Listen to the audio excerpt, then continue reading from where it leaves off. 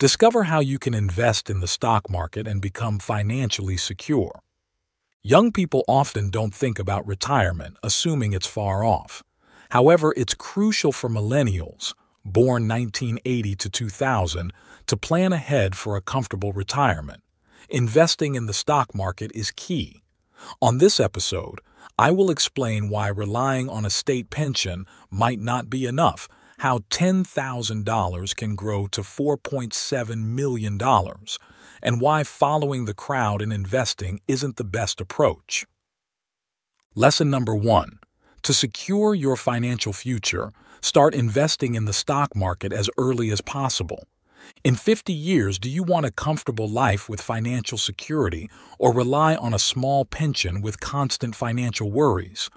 To achieve lasting stability, relying on savings accounts may not be effective due to low interest rates that don't keep up with inflation.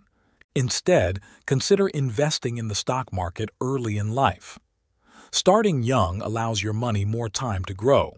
For instance, investing $10,000 annually with a 7% return can result in $4.7 million by age 65 if you start at 22, compared to just $1 million if you start at 40.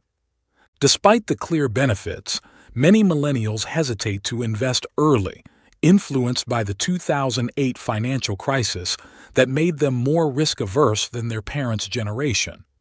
A 2014 survey showed only 28% of millennials invested in stocks, contrasting with 46% of other generations. Lesson number 2. For millennials, rising public debt and an aging population spell an uncertain financial future. Some people assume they don't need to invest for the future because they expect a pension when they retire. However, with the aging population in America, there's a real chance that pensions may not be sustainable due to increasing costs for the government. Life expectancy has risen significantly, leading to higher expenses for pensions and health care. The current trajectory, especially with baby boomers retiring, suggests that these costs will continue to grow. The government, facing financial challenges, might not guarantee retirement benefits for future generations. Government finances need to balance, just like a business. Currently, there's a $9.6 trillion gap between projected benefit spending and expected tax revenue over the next 75 years. This poses a significant problem for millennials, as they may not receive the same benefits despite currently paying taxes to support the elderly. To secure their financial future, millennials should start investing in the stock market early, as government assistance may not be reliable. Lesson number 3. If you're planning for your long-term future, invest in stock markets all across the world. When starting to invest in the stock market, a key principle is to diversify globally. Avoid putting all your money into a few companies from one country, as it's a risky strategy.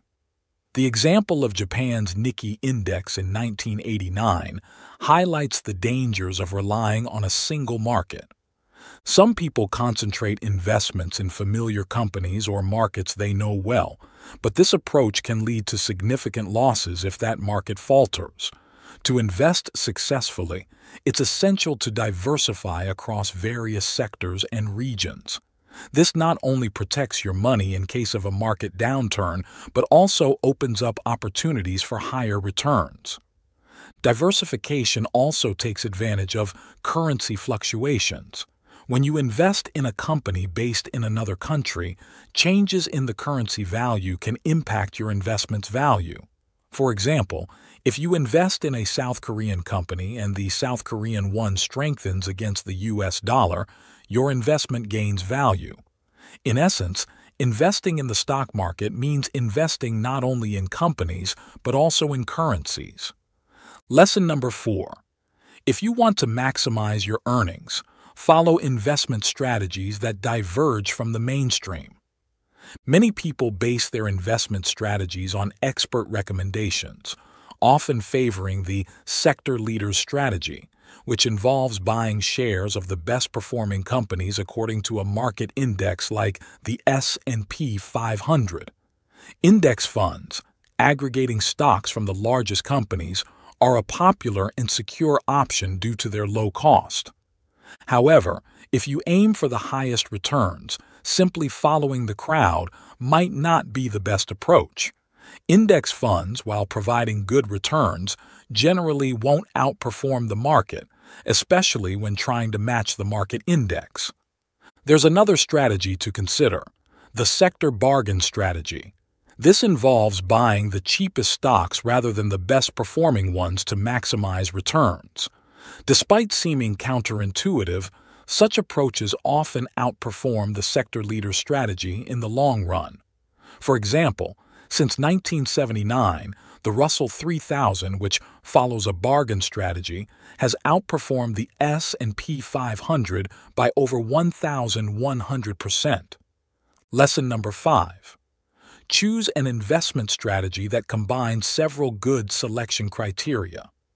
The ideal investment approach, which we'll call the Millennial Money strategy, involves buying cheap stocks from valuable companies.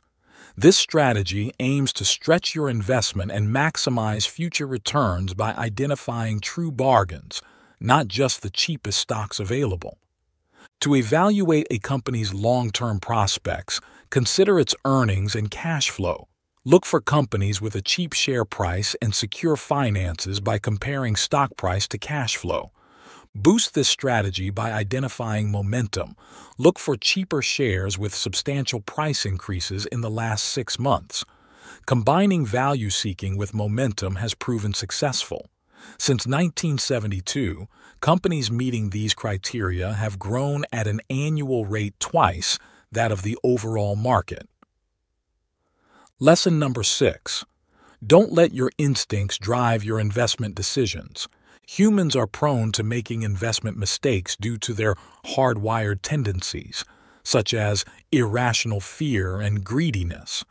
Scientifically proven phenomena like constructive paranoia and excessive fear of loss can influence decision-making. For example, a study showed that after experiencing a loss, participants were less willing to invest, even though there was a 50% chance of winning a high reward. These tendencies impact the market, leading to actions like buying at market peaks due to fear of missing out and selling at market bottoms out of fear of losing everything. This behavior contradicts the basic rule of buying low and selling high in stock trading.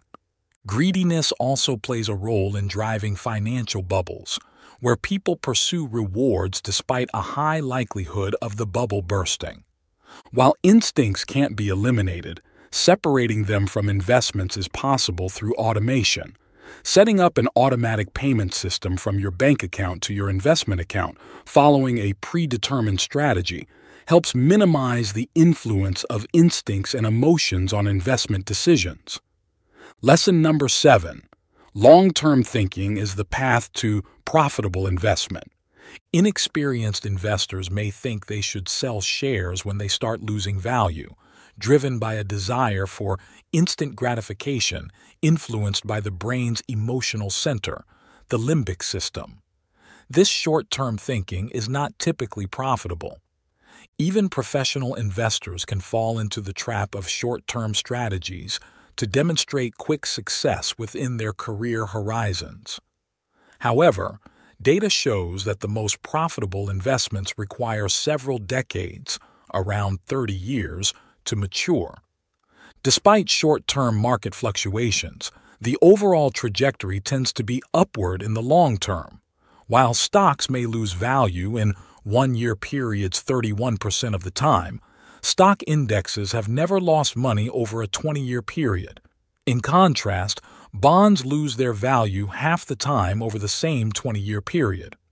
This emphasizes the importance of a long-term perspective for investment success. So, in summary, to secure their financial future, millennials should start investing in the stock market early, following a few simple guidelines for long-term success. Diversify your portfolio globally, stick to your strategy, and make investment decisions that go against the flow. Thank you for watching. Don't forget to like, comment, and subscribe. Watch more videos by clicking on this video right over here.